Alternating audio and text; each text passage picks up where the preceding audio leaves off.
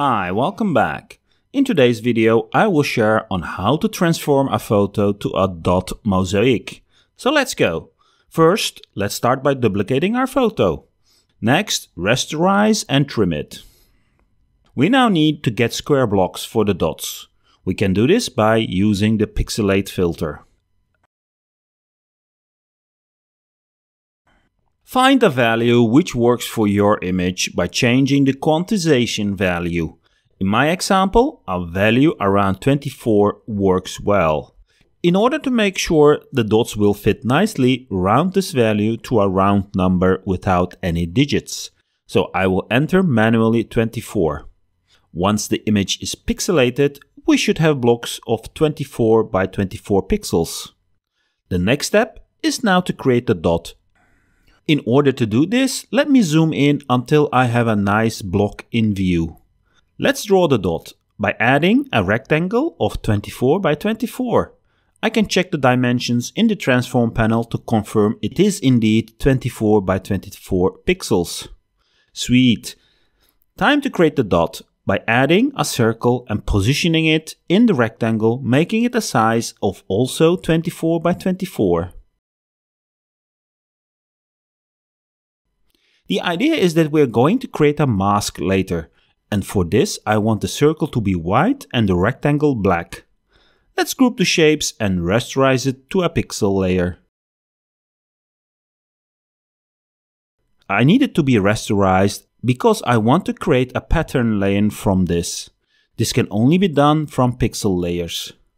As I have my pixel layer ready right now, I can use the layer New Pattern from Selection menu item.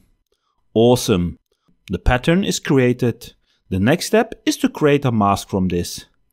An easy way of creating a mask is loading a color channel into a pixel selection from the channels panel.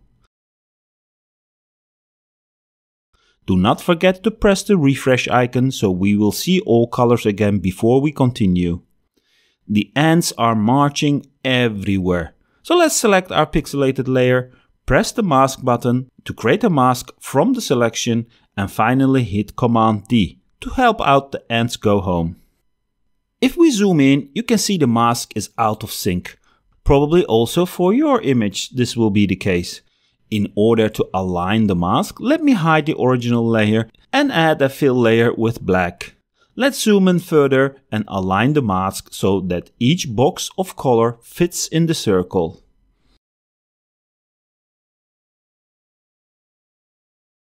And then we are done. Let's zoom out to see the final result.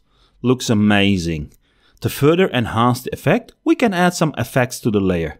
First, we can start with a bevel and emboss. From the effects panel, let's click on the cogwheel to open the advanced bevel and emboss properties. Set the highlight blend mode to multiply. This gives the shine we are looking for. Next, play with the bevel settings until you have a cool effect you like.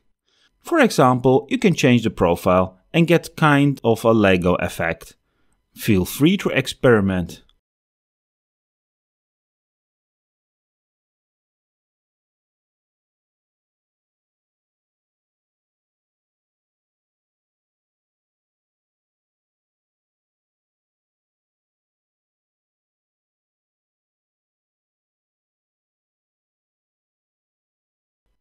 Another optional effect could be the inner glow. Make sure the blend mode is set to multiply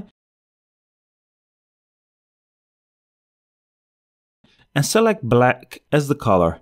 Again here, feel free to experiment until you have a cool shadow in the dot giving more depth. You can further enhance your image by applying adjustments. Like in this case, I'm using a vibrance adjustment to make the color more vibrant. Before I leave you, let me show you how easy it would be if you wanted to change the base image. From the stocks panel, I will import a car photo by searching for it and then dragging and dropping it on my canvas. Once I'm happy with the position and size, I will rasterize and trim it. Sadly, the pixelate filter is not a live filter, so we always need to apply it with the same settings. So in this case, make sure the quantization is again 24. 2 steps to finish. First, copy or move the mask to the new pixelated layer.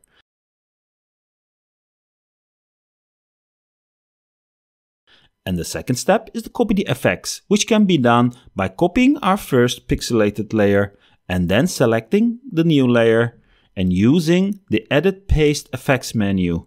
This will only paste the applied effects from the copied layer. There we have it. Pretty easy, right? I hope this was fun and informative, and thanks for watching.